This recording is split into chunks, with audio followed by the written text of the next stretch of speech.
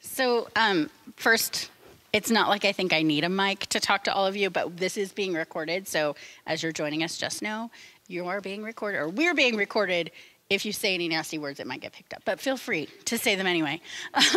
So as Jennifer said, Sarah said, I'm Quill West. I'm the Open Education Project Manager at Pierce College. So Pierce is a 3-college district, which means, or it's a 2-college district and a 3rd site of education. So what that means is that we kind of operate the campuses independently. I don't know how aware people are of this, but they have their own structures that then come together to do some things, like accreditation, and most actually of our campus change initiatives all happen as a cooperative group. This student count was our student count this quarter. So this is how many students are currently enrolled at Pierce College, head count. Almost 60%, 58.9% of our students plan on transferring, and quite a few of them, I don't have an exact count, but quite a few of them plan on coming to the universities of Washington in one way or another. A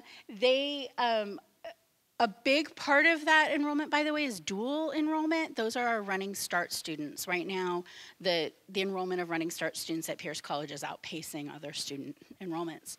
23% of our students are eligible for Pell Grants, and 62.7% of them are first-generation college students. And that's really important when we talk about open education resources, because for a number of reasons, the biggest reason is most of these students have not had family experience the need to purchase textbooks on top of the need to pay for tuition. So they often plan for the cost of tuition and forget about the other costs that come with coming to college. So textbooks are kind of jarring for the first time for these students. They're also very used to books not costing as much as textbooks cost. And they don't understand, and most students don't understand the reason why there's a difference in the cost of a textbook versus the cost of their favorite paperback novel. And then it's not a giant group of 38% is actually quite a big population of students of color, or who identify as students of color. And one of the things that our Open Education Project is really, really invested in is equity and diversity in our education, because we're trying to close achievement gaps. And Pierce has been winning awards for our work on student completion recently. So we're an Achieving the Dream College, and we're a Leah Meyer Adult Education Award winner. And that's important just from the perspective of we have been examining our data a lot in the last couple of years and trying to figure out how we can get students to graduate. And part of that is connecting, it's Leah Austin Meyer, I'm sorry. It's partially our work really has been around how do we close achievement gaps. And right now, we don't have the magic bullet, but I'm hoping that, because there isn't one, but I'm really hoping that open education is one of our major changes that can help meet that gap. Okay, so Pierce has been doing open education for since 2014 when I came to Pierce College. So Pierce actually has been doing open education for a lot longer than that. I don't know the start date for Math AS, which is WAMAP. Some faculty might recognize that name, or MyOpenMath if you happen to be somebody who does it in the not Washington State space. WAMAP is a math homework online system that was developed by faculty in Washington State, but the lead faculty member on that is at Pierce College. His name is David Lippman. And talk about movers and shakers. The first time I went to a conference, an open education conference with David Lippman, it was like traveling with a rock star. Everywhere I went, people knew who he was. It was my first ever open education conference. It was kind of great. So David has been doing, and our math department have been adopting open education for since I think 2007. So they had a really strong grounding. And the faculty were really interested in extending this across the institution, but they didn't know how.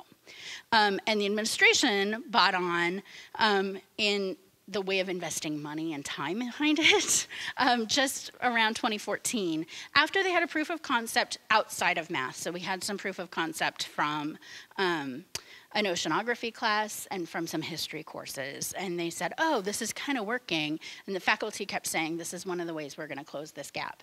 And so the administration said, okay, let's put some time and money behind it, which is when they hired me. So I started in 2014. And my first charge at Pierce College was to create an open education degree pathway. Because it was partially to increase enrollment at our Joint Base Lewis McChord site. That's actually where we do education on location at Joint Base Lewis McChord. So most of that program services students who are in the military or affiliated with the military in some way.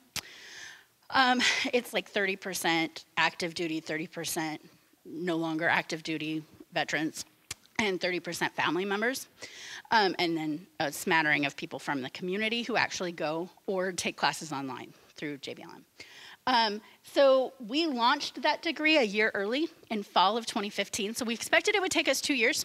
We launched it in a year with a very, like when I say pathway, there were 17 courses. That's what you need to earn a transfer degree at Pierce College. And you got on that pathway and you took the classes in it and you never had to pay for textbooks as long as you stayed on that pathway. Now we offer about 56 different courses that are open courses at JBLM, both online and face-to-face. It's still a fairly narrow pathway, and that is by design. I don't want to do all the courses at JBLM. And the reason why is because too much choice, it's kind of all the pathways research that's coming out right now, too much choice is too much confusion in terms of advising, but also because there is one of me, and most of the faculty at Joint Base Lewis McChord are part-time faculty members, which means they're kind of scattered all over the place. And for the first year doing this project, I met with faculty in the weirdest places. I mean, I really, in McDonald's one day, we designed an open course. It was great. It was like, let's go to one of the most commercial places I can think of and design a course completely without any commercial materials in it. Go. It was really fun. So we launched POP. Now we're working on our second 2 degrees. So we're working on the pre-nursing degree, which feeds into allied health. So our goal there is to have all of the prereqs for allied health courses completed. And we're extending our AADTA, which is the direct transfer one that probably most of the advisors at UWT are familiar with. It comes here. We're working on extending that to both Puyallup and Fort Steilacoom in face-to-face and online classes so that students will have choice throughout the district. So those are the 2 big initiatives I'm working on right now. And we're hoping to launch that in fall of 2018. It's going a little slower than the first degree went because I'm working with a faculty that's much bigger. And it's at Joint Base Lewis McChord, where we have about 1,500 students, you can offer one section and say, look, we're open.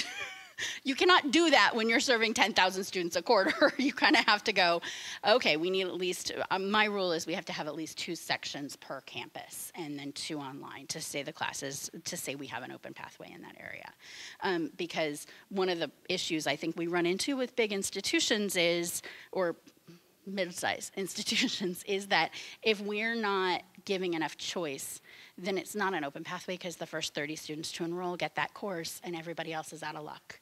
And that is not fair to the students who really are counting on not paying for textbooks for a quarter. So my goal is actually to make it so that students can strategize when they don't need classes with textbooks and when they can take a class with a textbook, so that they can decide how to spend their money and where they want to spend their money and when they can spend their money on textbooks. Okay, so quick stats. I don't think I need to read these to you. But you might be curious to see what is a student's experience. So we actually have a video. We hope we have a video. These are students at Joint Base Lewis McChord who are taking one of our first open courses in oceanography. So they happened to be on a lab experience, and I went and found them because, so the reason why they're wearing their wading suits, their rubber wading boots, because they were out in the water. Part of the reason why is because there's all kinds of special permissions you need to film students on a military base. So I have to jump in here because the students kept saying how much easier their pop class was. And I want to point out, this is an oceanography class. It's a hybrid class. They meet with their instructor 1 time a week. And usually it's to do a lab like that one. The materials that they're referring to are open access journal articles. We are not talking about we've dumbed down the reading for these students. We've actually elevated the amount of research and the level of reading difficulty that they're doing. They just aren't as aware of how difficult what we're asking is, and not even that they're not aware. They know how hard the class is. What they're not feeling is like the readings they're doing don't apply in the field that they're studying. And again, these students are not, most of them are not going to go into marine biology. One of them is a performance major, and 2 of them are business majors.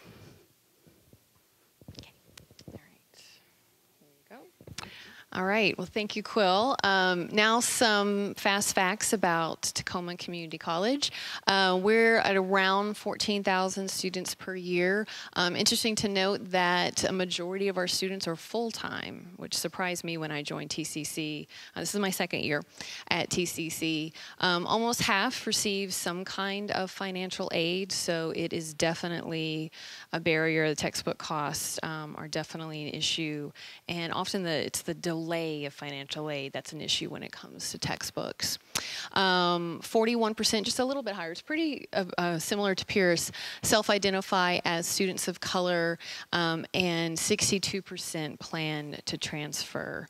I don't know how many plan to transfer to UW Tacoma, but I know it's a sizable number. But definitely over 60% do plan on transferring and complete some kind of degree and transfer on. So our timeline starts with Quill, which is so awesome. I mean, just the depth of experience here in this region is pretty phenomenal. So in spring, I believe is or may have those right, because you started in 2012, okay. Right? 2011? Oh, something like that. Around that time. Around that time, because we're a few years in now. So what's interesting about the TCC journey to open is that it really began with the students, because our associated student government, that's the ASTCC there, they voted to fund OER project proposals. So they devoted half the money, the college matched it, and then Quill was hired as a project coordinator. So I think it just goes to show, like, our students are really, really invested in this, and they wanted to literally invest in this. And then for 3 years, and then Quill joined Pierce, which is fantastic for Pierce. So we had 3 solid years of faculty work, converting to open with Quill, and 3 solid years of assessment and all of that went into it. So in that gap year, between when Quill joined Pierce and before our fantastic instructional designer and OER coordinator, Christy Fierro, was hired, there was no one kind of really running the ship. But because Quill had begun this really intense and deep and meaningful work with faculty to transition to open, that work continued. So faculty were still working on these projects, still starting to convert, continuing to convert, even with no one like officially leading the ship. So I think that just goes to show, like, even once you start a little bit, you get invested and you want to continue that work. So I think just, again, we are so grateful for Quill's leadership right at the beginning, because it was really strong leadership. And then a steering group formed in spring 2016 and developed an open education plan for the campus with accessible goals. We're continuing that work. And then I was hired officially in the spring of 2016. I didn't start until fall 2016, so I'm starting my 2nd year at TCC. And it is an official, it's interesting because I'm joining a team that's already been there, right? So I think that's really beneficial. I'm one of a team that works on OER. We've got Christy, our instructional designer and OER coordinator. She's part of e-learning. So e-learning team is there to provide support for all the little things that go with converting to open, like making it accessible and thinking about instructional design. And then I'm like the research support person as well in the library role. And I found that when a faculty member wants to talk about OER, we start talking about the library and how to better use library resources as well. So it's really just a win-win situation. So quick stats from TCC. This past year, because we have started coding our classes in CTC Link. I don't know if y'all have heard of CTC Link. Oh, thank goodness y'all aren't part of it.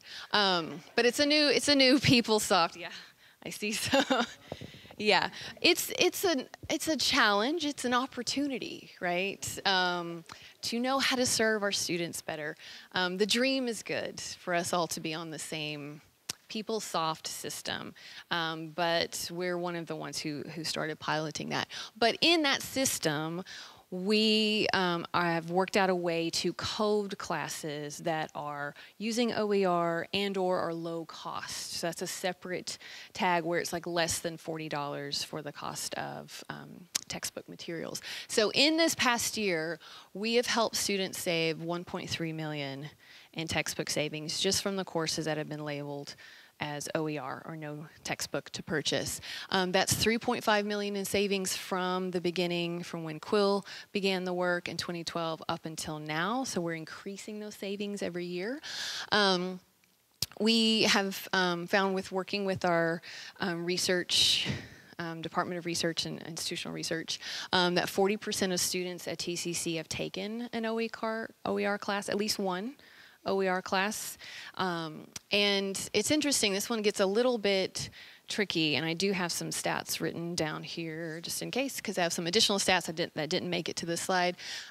In 2015-16, so it's interesting, so 40% of students have taken at least one OER class, right? But those students now then account for 47% of SAI, and that's Student Achievement Indicator.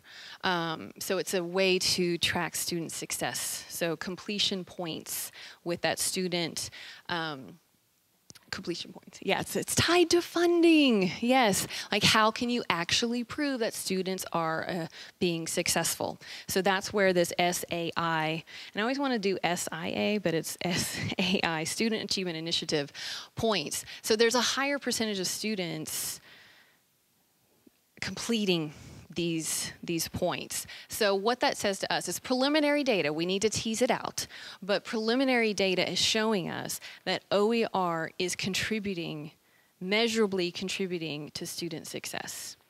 So we're really pleased at these preliminary data points. We want to tease that out further because the better we code classes, the better we can track these points.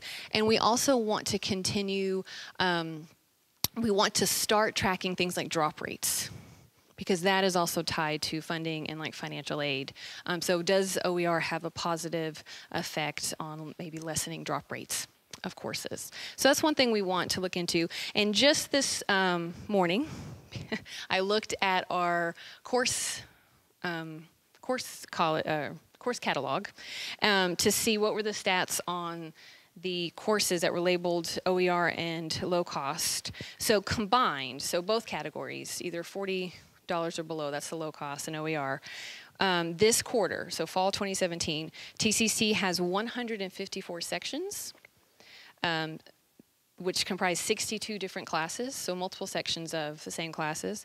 And so if we estimate 25 students per class, that's an 3,800, almost 4,000 students, conservative estimate, who are benefiting just this quarter from OER classes. So the better we get at coding, I think those numbers are going to increase as well. So this is affecting a lot of students.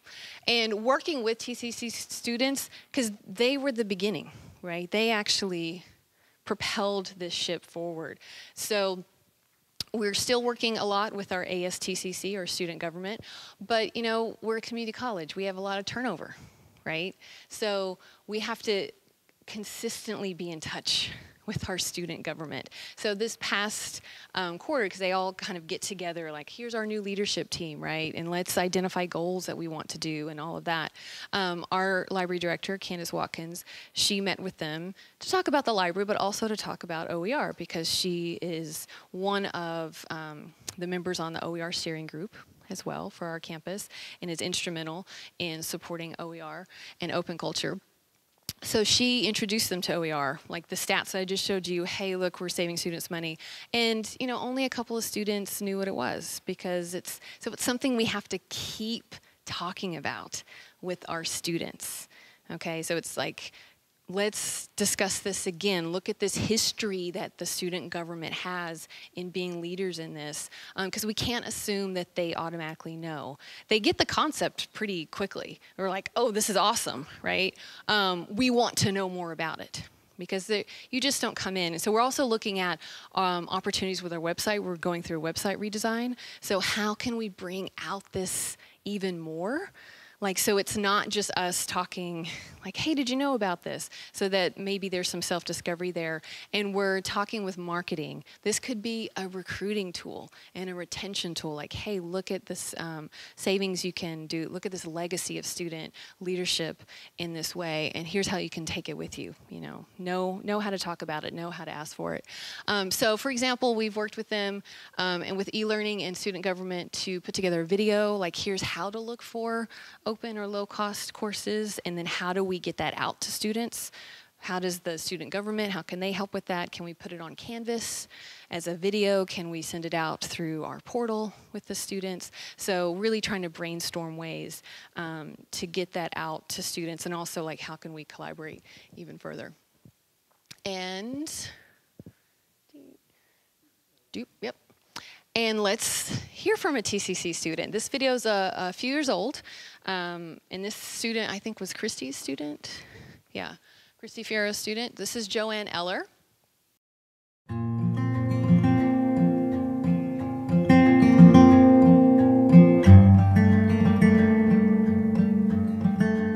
To go back to school was something that was very important for me to do. I would have to say that the cost of the books, some of them have shocked me. And I can see that for students that are working part-time, that this would be a struggle. And even to buy used or to rent is still very expensive.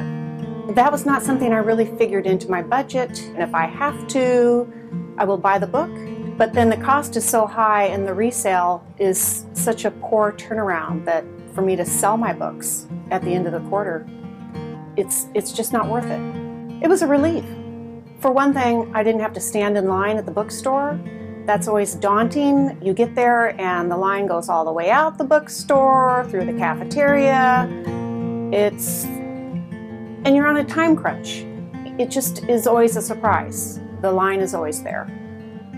And I was glad, because that money now, instead of going to a book, can go to my education, which I would prefer, because education is very expensive.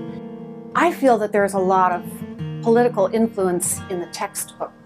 I fully believe that our textbooks are policed.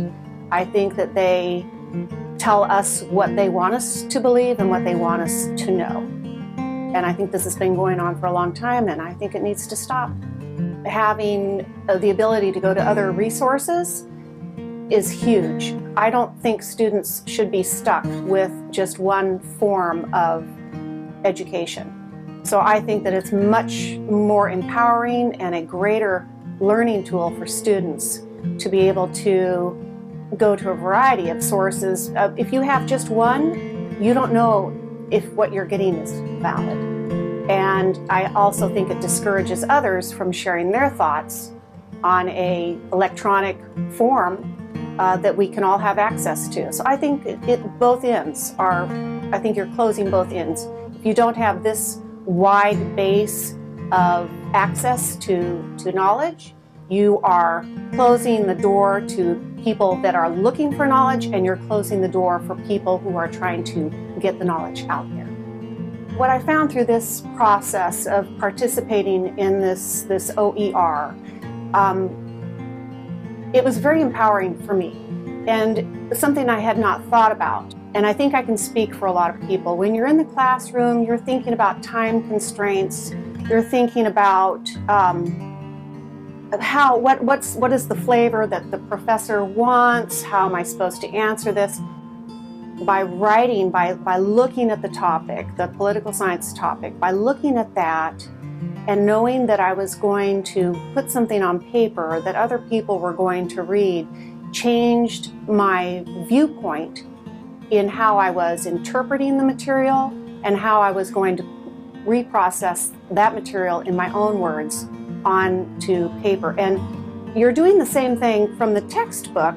You're reading and then you're answering the question that's posed to you from the professor. But when you are doing it for a different end result, the way you process the information and the way you put it down on paper is completely different. I think the learning process is far more powerful. I found that I had more interest. I found that I retained the material, and it became more important to me. And I think that personal thing is something that students will find, if that switch from the textbook and the regular old routine that's been going on for decades. When you switch over to this where you're actually participating, you process it differently and it becomes more of a personal thing. I think it changes how people will communicate with each other. It's a powerful tool, and I think it's something that needs to take place in the colleges all over. I think people will find then students are coming out of the colleges more engaged in their personal lives and in the lives at work and public. I think it just changes everything.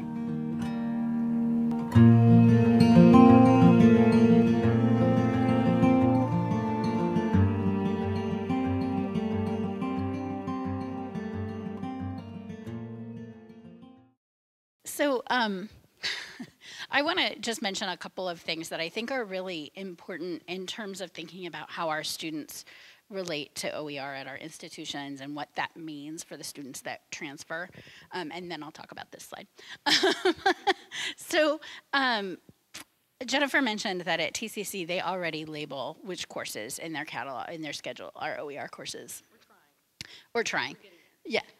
We're trying to do the same thing at Pierce College. So we're using what I call the legacy system, which means a system that was put in place in the 90s to track our courses.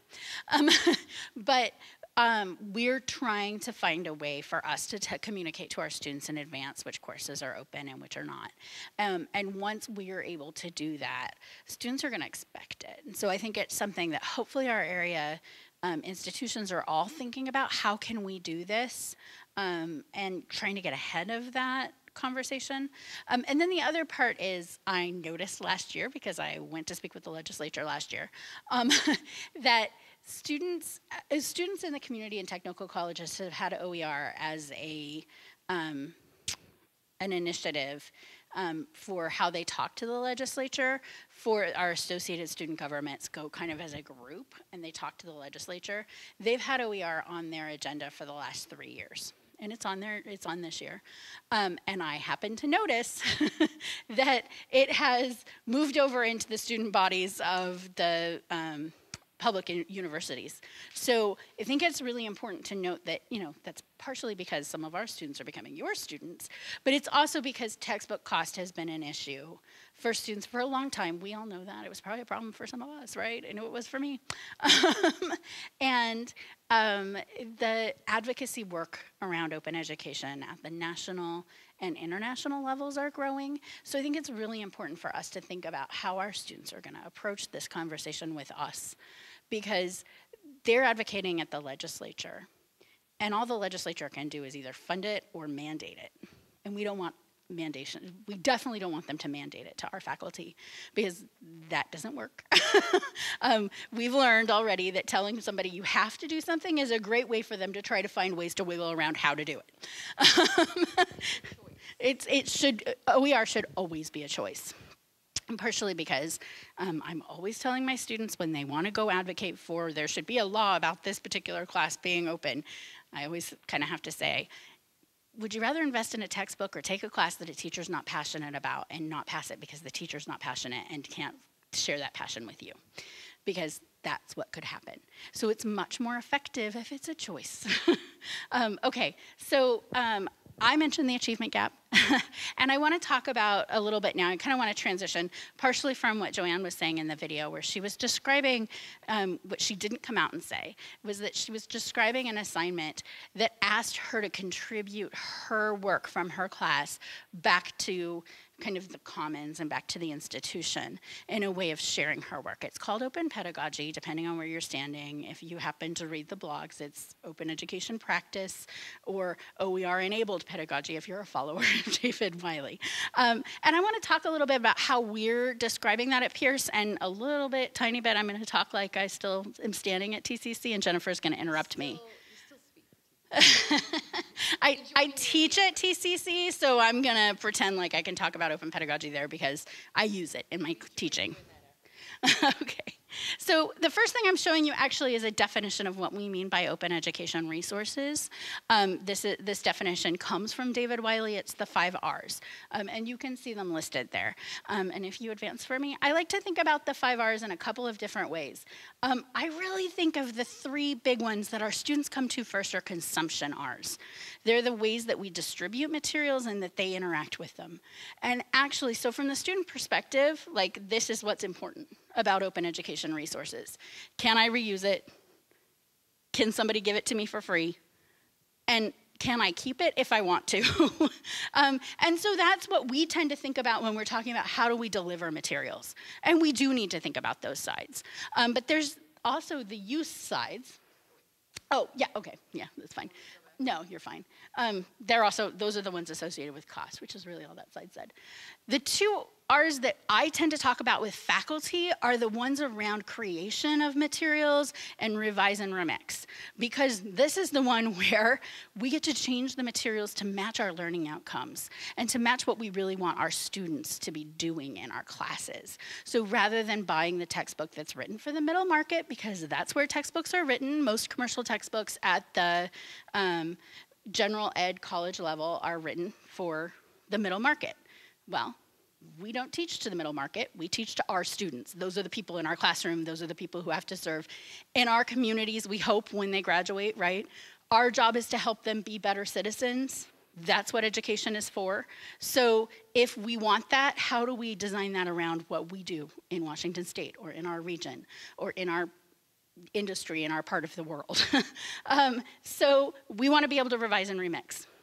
And it's all about customization. We can switch over now. Yes, please do.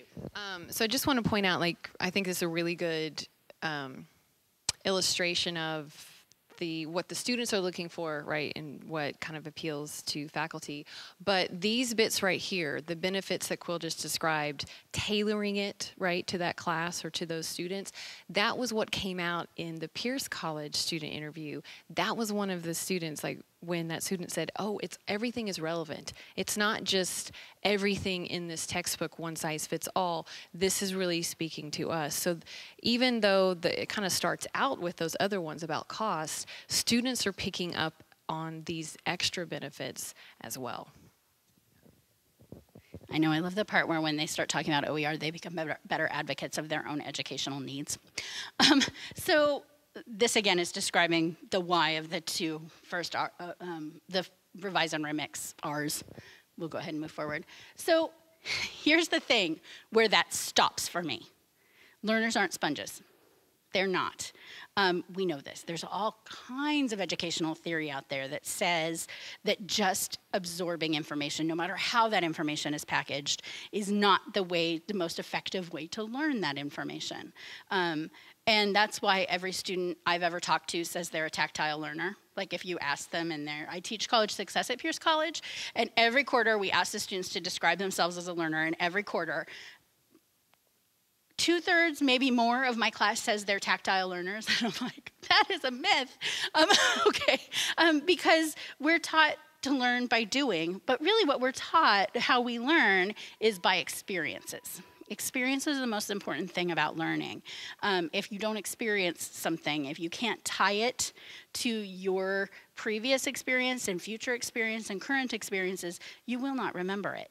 It's why people forget languages when they don't use them. Okay, let's go ahead and move. Back one more.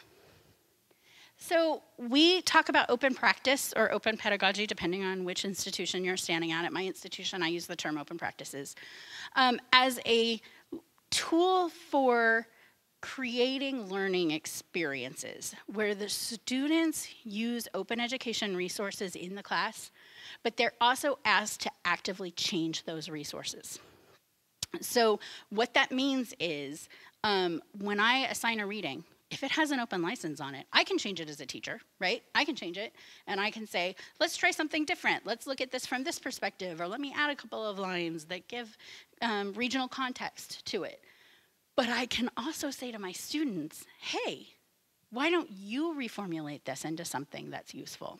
So I've had luck doing this with, I'm teaching an environmental science class this quarter at TCC. It's pre-college, it's an adult basic education course. And the students are right now working on an activity where they are finding evidence of plant growth, the hormones that plants use to change their growth in the environment right now, because we're changing seasons and leaves drop because of a hormone, right, that plants produce. So they're out taking pictures of that. They're going to build an atlas for me describing that rather than me build it. I don't have to tell them to look for that evidence. I can say to them, here's a reading that describes what that is. Now you go find evidence of it. And you're going to reformulate it into something that I can give to the group of students who are going to take this class in the spring, who aren't going to be able to see leaves falling off of trees, but they can go take pictures of plants sprouting buds. So eventually, I'm going to have year-round pictures of different plants from the Tacoma region that my students can use to learn this information, and then I can get them to take pictures of something else, and eventually I'm going to have a full collection that's kind of a tour of our region that talks about environmental science from the perspective of Tacoma. That will speak to them a little bit closer to what they have before. That's a version of what I mean by open pedagogy. Mm-hmm. So another example from TCC that connects to the video. So Joanne, the student from TCC who's talking about, and she didn't name it as open pedagogy, but that's what she was describing. That was for a political science course at TCC, and that instructor, who's a part-time faculty member, we have part-time and full-time faculty members who convert courses to open, he does a research assignment, and so he has themes, but what he does is when students find readings that they think are really, really great, and those can be library resources, yay, from the databases or ebooks, so he heavily encourages uses, so it bleeds over, alternative educational resources as well, then he adds that to the list. So, and he promotes it like, hey, these are resources that other students say are good and they have vetted them. So it's not just the teacher saying, you must read these. These are things that other students have found value in and wanted to pass on to other students. So that's an example of one assignment where doesn't have to be big, but it's meaningful. And sometimes it's born out of need. So the other thing that I think is really important to talk about with this is the concept of the renewable assignment. So we're all familiar with the other kind of assignment, I'm sure, because we've all done them. The thing where you invest a ton of work and energy as the student in creating something like, say, a research paper or a lab assignment that you do for a class, and you work really, really, really, really hard to create the thing. These are really familiar in undergraduate classes. I say this to students, and they're like, I've done this. So they do a bunch of work, and then they turn it into the instructor, and the instructor grades it. The instructor is the audience. They grade it. Hopefully, they give you really solid feedback that you will use, but then they give it back to you as the student, and you look at it, and you think, what do I do with this? And if you're like me, you put it in a folder and carry it around for 5 years because you really don't want to get rid of it because it was your work and it was so valuable. But if you're other students, you put it directly in whatever the closest recycling can is because you have no idea what to do with it now that you've done this work, you've had the experience of having done the work, you earned the grade, what is the value of keeping that thing anymore? Renewable assignments say to the student, you're going to create something, but you're creating it for a larger audience than just me or the students in this classroom. You're creating something that's going to become a part of the scholarly communication around this work, because I'm going to use it with future classes, and I'm going to tell my colleagues to use it with future classes. So like that assignment that our poli-sci teacher at TCC is doing, when those students recommend a reading, they're not recommending a reading like, hey, I'm not sure who that teacher is, but oh, it's Mike Elmore. I would have guessed that. So, hey, Mike, I really liked this, or Professor Elmore, I don't know what they call him. But hey, Mike, I really like this reading, and I think you might like it too, which is the kind of conversation that I might have with him, right? I found this great reading, and I think you might want to review it. These are students saying, you might want to review it, but also share with your next group of students if it's really useful. This is helpful and will help them to understand the concept you just explained to us. Christy Fierro, this teacher who we keep referring to, used to do this with her students in a public speaking or introduction to communication course. Her first OER course had a thing on diversity on it. And she found a reading and she put it in the class, and she thought, okay, that covers the kind of intercultural diversity conversation. And one of her students read it and was actually kind of offended by it. This is the first time we kind of came across this idea. And Christy said to the student, oh, I'm so sorry I didn't read it from that perspective. Because the student read this reading as like, marketing to people of color is a special thing, and here's how to target my community. And she was like, offended, completely offended by it. So Christy had the conversation with her class and then said, I recommend that you all go find something that gives us this theory and principle in a different way. And I'll read them and I'll include the ones that are best. And she was still getting emails from that particular student a year later, because that student cared so much about this concept and also cared so much about future students being able to learn from her, because students want to pass on their information. So why can't we share it with them? So we're talking with our faculty at Pierce College about open pedagogy, and in fact, we pay a stipend for developing OER courses, which is probably something you're really interested in for an OER initiative. Yeah. So our stipend is actually smaller than TCC's, only because it's different funding models. But we pay a stipend for this work, except that we actually pay the stipend not for adopting OER, but for adopting OER and considering alternative pedagogy. And so part of it is we ask the faculty to think about designing an information literacy assignment into their course or an open pedagogy assignment. And sometimes they're the same thing, which is always great for me because I was trained as a librarian. But we actually are asking the faculty to rethink how the students interact with the materials, because it's not just about the resources changing. It's about the teaching and learning changing. Okay, I know I'm running long, but here's our contact info.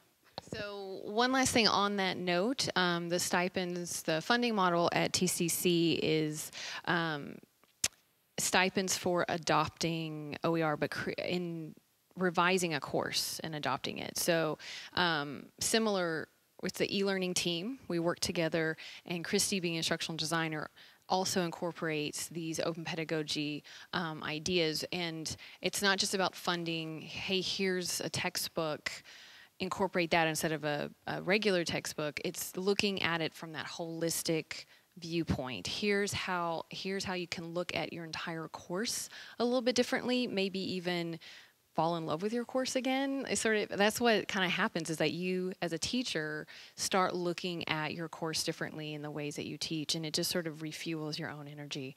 So that's the funding model at TCC, where it's the whole course development. Yeah.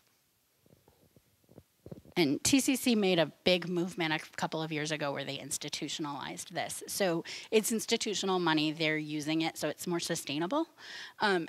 At Pierce, we're still running on soft funds, so right now we have a grant that's funding all of our work in OER. When that grant runs out, we have to find a way to either get another grant or institutionalize the way we're paying faculty to do this work. And part of the invitation is recognizing that developing open courses it takes time, and it takes a lot of energy on the faculty member's part. So it's really important to recognize that and find a way to say thank you. Our stipend does not begin to cover the amount of hours that they spend doing the work, but it's a nice thank you. And And another thing, I know we're just about out of time, and I'm sorry we didn't have time for questions, but you have our contact info, is it not only takes time on the faculty members, and there's intentionality behind it, right? You're really looking at your whole course. Also a big piece of it that's come through this is you need support, right? So librarians, e-learning, project managers, how it's not just it's not one size fits all. Even with the support, you've seen two kind of different models of support, both successful models. You know, it can be done however the campus culture is on your campus, and just figure out a way that works for you. But building in intentionality of support is also key. Who are the people who are going to help support this? And having a team, yeah, however that team, it might look differently campus to campus, but having a team of support is super critical too. Yeah. Thank you. I have screen rights.